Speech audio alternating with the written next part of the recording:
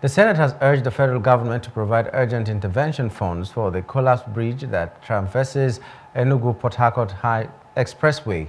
This followed the point of order raised at the floor of the Senate by Senator Ositangu, representing Enugu West, and Senator Kelvin Chukwu on the collapsed bridge in Enugu.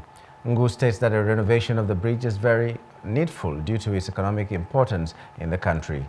In response to this, Senator Solomon Olamilekon expressed concern towards the bad state of roads in the country and advocated for its reconstruction, especially the Enugu collapsed bridge.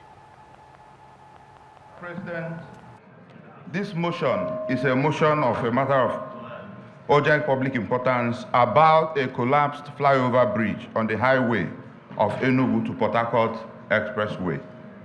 This is the road that conveys major people from parts of Ebonyi, even part of the north, and Enugu to Port Harcourt expressway, which tragically collapsed. Fortunately, no life was lost.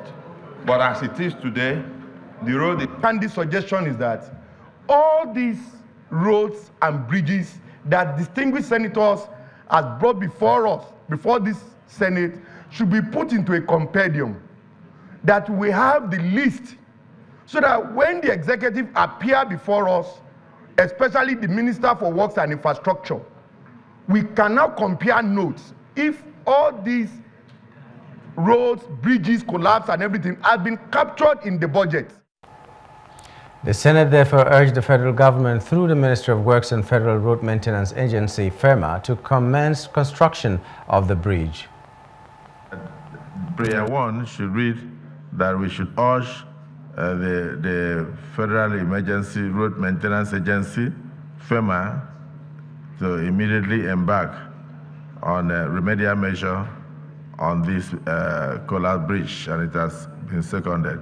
Those who are in support of this prayer, as amended, say aye. Those who are against, say nay. The ayes have it. Hello, hope you enjoyed the news. Please do subscribe to our YouTube channel and don't forget to hit the notification button so you get notified about fresh news updates.